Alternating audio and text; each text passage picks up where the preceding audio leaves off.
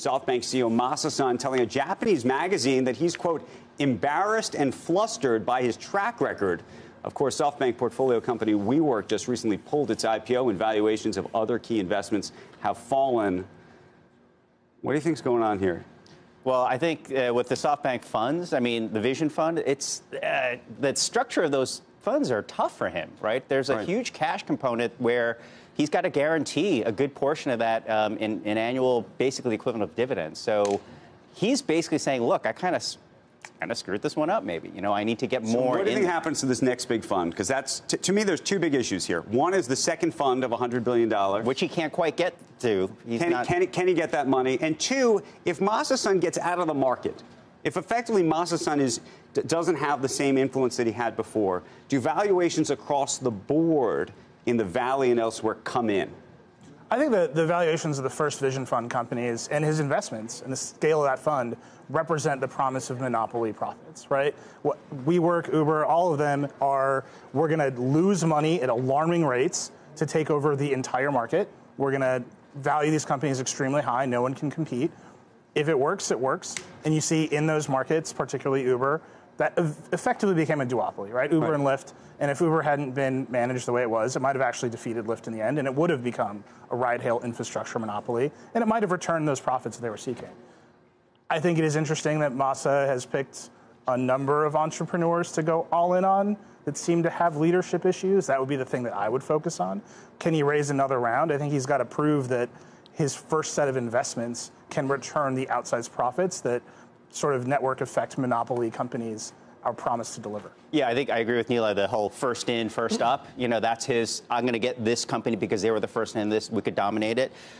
In terms of trying to raise the second fund, you know, if you look at just where everything is geopolitically, right, there's people, you know, negative interest rates around the world, and we're talking about cutting rates over here. It's fine, I'll give you some money if you're going to give me a better return than what I can get elsewhere in the marketplace. So I think that is still his pitch, ultimately. Where else are you going to park your money? Right. I can give you a better return. Do you think that his approach, though, changes in terms of how hands-off he historically has been and founder first he has been? Meaning, do you think that if you're going to take money from him in the future, that he's going to be a lot more hands-on?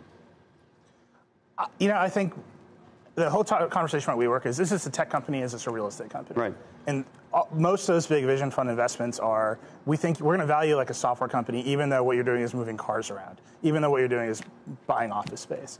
I think you got to really evaluate whether your investments are going to return software-sized margins or IRL margins. I guess the question, though, that I'm putting to you is maybe slightly different, which is, if Masayoshi Son's going to make future investments in other companies, do founders say, I can't take your money because you're going to behead me in a year because from now. Because he's going to want to take more of a hands-on, more aggressive. Right. What happened, by the way, like Benchmark, obviously, with Travis Kalanick taking him out?